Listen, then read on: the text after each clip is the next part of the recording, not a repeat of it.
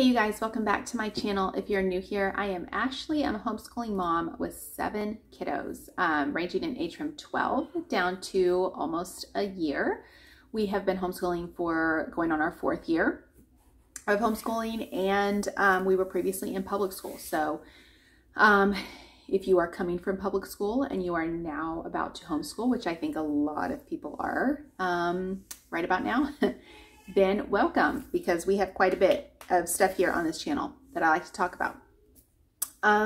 Okay, so I did a video just recently, a flip through on, actually I did a flip through on each of the levels for the Good and the Beautiful, the Simply Good and Beautiful Math curriculum that they have just released that kind of replaced their older curriculum. And I wanted to, because we've done 2 weeks now of schooling this year, I've been able to see what I really, really like about this new curriculum. I have my 4th graders math in front of me. I'm not going to do a flip through, but I'm going to show you kind of the points that I want to make. So when I did the flip through, I had just looked through it. I had not even, obviously we hadn't started schooling yet, and so I couldn't compare the two editions. And I can now say that this has absolutely been a very, very positive change.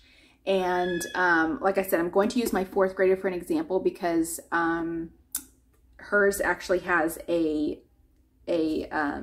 feature in it, which I'm not positive on the other grades. If 3rd grade and 5th grade also have this feature, I have not looked because I don't have anybody in 5th grade this year. I mean, in 3rd grade this year or 5th grade this year. But a few points that I wanted to make on this new curriculum that I think are super helpful if you are searching for a new math curriculum, if you are just getting started and you don't know where to start. And like I have said before, one of the main things is, and I'm kind of making this video for those that maybe are unfamiliar with the Good and the Beautiful. We did not start out using them. My homeschooling style, I am not secular or non-secular. I do not have a preference. I use the curriculum that I like and what works, what my kids work best with and what I work best with. So when I was searching for curriculum, it was not a deal breaker if there was religious context or not. Now, if there's something against religion, then I'm going to steer clear of that. But it was not something that I was actively looking for a particular kind of curriculum. I was simply looking for something that I felt was easy for my kids to follow, easy for myself to follow, and interactive, because keeping their attention, especially on something with math, unless your kid really, really loves math, is hard and has been hard for me. And so I am thankful for this curriculum. Like I said, it does have religious context in it. That does not bother me. It wouldn't bother me if it didn't. My oldest, my 7th grader, they do not have a math curriculum from the Good and the Beautiful for his age. So we have gone back and forth with different things. We have used Horizons. We did Go Math. We did, what was the other one? Envision Math. Envision Math and Go Math were both public school curriculums, and we are currently using Math UC. So I do not, when I am looking for curriculum, I look for just simply a curriculum that meshes well with us and whichever child is using it, because like I said, my 7th grader is using something different, not because I don't want to use this, but because I don't have it in this quite yet in this curriculum. So long story short, you know, when you are looking for a math curriculum, you want it to be engaging enough You don't, unless your child works well with just simple black and white, and that's it. You know, you want it to be somewhat interactive and where they can kind of, you know, it's not just so dull. Guys, sometimes math is just so dull. So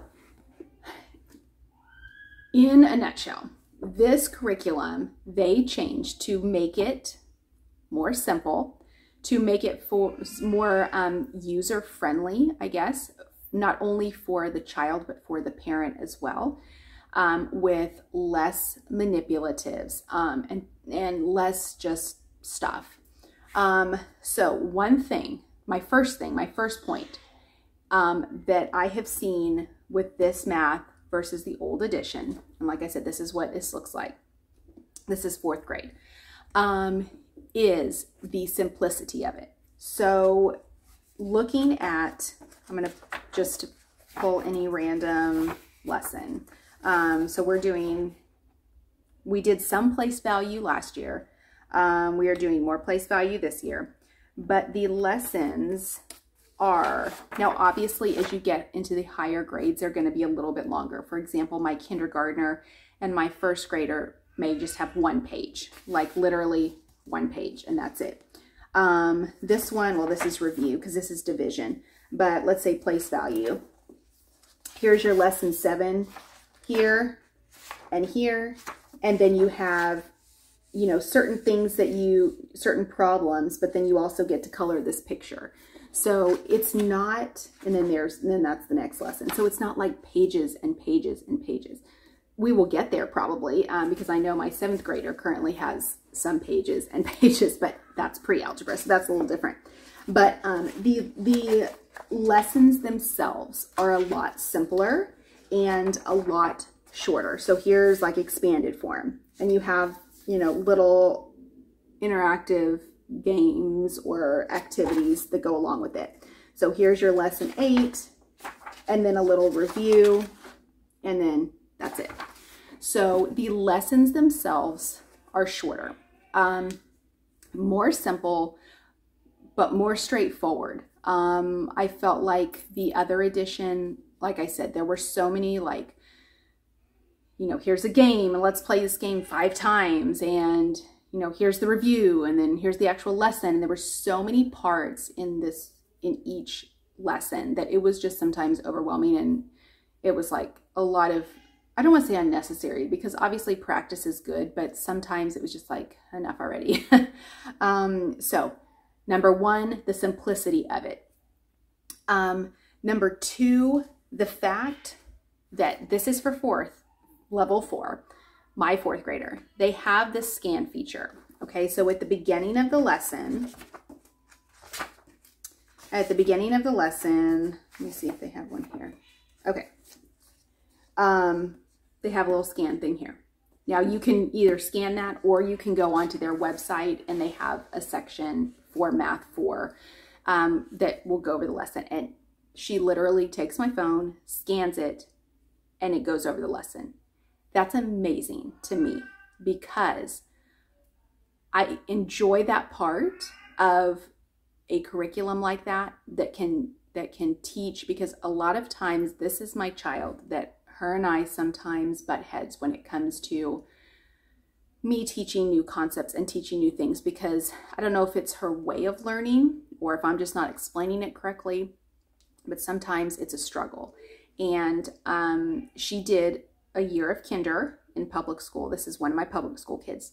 So having somebody else teach this concept without a CD or without having to go online, you know, like log onto a computer and do all that, is great. It has been great. And I really didn't think, I thought it was just kind of going to be a short little, you know, excerpt where if you needed help, then, you know, maybe there was like a Q&A or something like that. No, the person actually tells you. And so since she started the math, she's maybe asked me a few questions, but other than that, she's done this pretty much independently.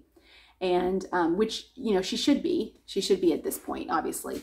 But, you know, last year we would sit down and we would do it, and then we would do the games and we do all this stuff. Now, you know, if there's a game in here that I can play with her, then I will absolutely do that. So another thing, like I just mentioned, was the manipulatives. So in 3rd grade last year, we had a like cardboard box, and it had game pieces, and it had game cards, and it had dice, and it had things that we cut out, and it had little, you know, like number cards, and all of these things that we would constantly lose.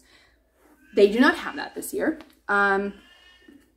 She has this, and then she has another little book that it comes with, and that's it. So what the games were previously in the other editions, I'm trying to see if I can find one here, are all mixed into this lesson, or these, you know, these lessons. So like little things, I mean, just activities, they're all just mixed in there. So it's not, there's not a whole bunch of pieces, there's not a whole bunch of stuff. Even the younger grades, my kindergartner and my 1st grader, their box is like this big and has like a few manipulatives inside little baggies, as opposed to all of the stuff that I was having to keep track of in this large cardboard box. So that has been great. That has been great. Finally, the cost of it. So the cost of the Good and Beautiful before, I don't remember the exact cost, but it was significantly more. And so I believe this was like $49. All of the levels are $49.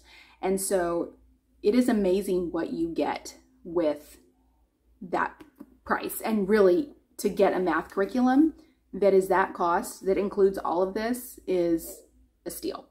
So just a few pointers, just a few things that I wanted to point out after this, using this curriculum for a couple weeks, some things that I've noticed that are just really positive things. I have not seen any negative with this change in their additions.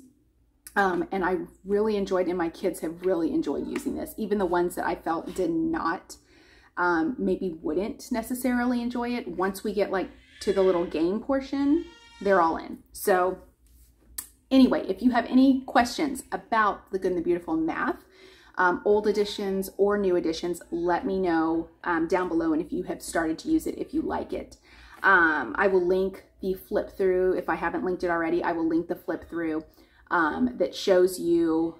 I'll probably do the math 4 since it has the little scan thing in here. But I do have a flip through of all of the maths that the levels that I have. So I have the kinder, the 1st, and the 4th. So let me know if you have any questions, guys, and I will see you next time. Thanks for watching.